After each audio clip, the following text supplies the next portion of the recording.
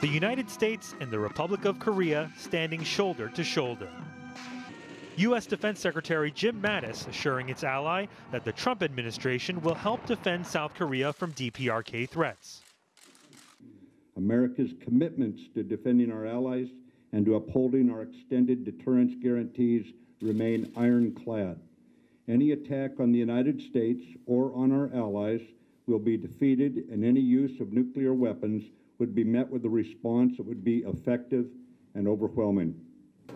U.S. President Donald Trump rattled officials here when he threatened during the election season to pull U.S. troops from the region if South Korea and Japan don't pay their fair share of the cost. But Secretary Mattis is downplaying the president's past comments, instead promising the U.S. remains committed to honoring its traditional alliances.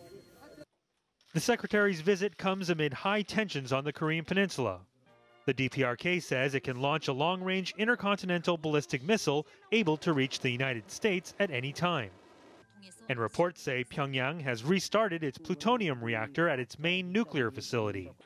Meanwhile, controversy looms over a plan to deploy the U.S. THAAD anti-missile defense system in South Korea later this year. Experts say that plan is unlikely to change under President Trump's leadership. 한국 내 사드 배치 문제는 21세기에 들어와서 The deployment of THAAD in South Korea is just one piece of the U.S.'s 21st century long-term global missile defense system. So in this type of environment, the U.S. could play the DPRK sanctions card to simultaneously try and ease tensions with Pyongyang and strategically keep Beijing in check. 카드로 활용될 수 있습니다. Secretary Mattis now travels to Tokyo to meet with Japanese leaders.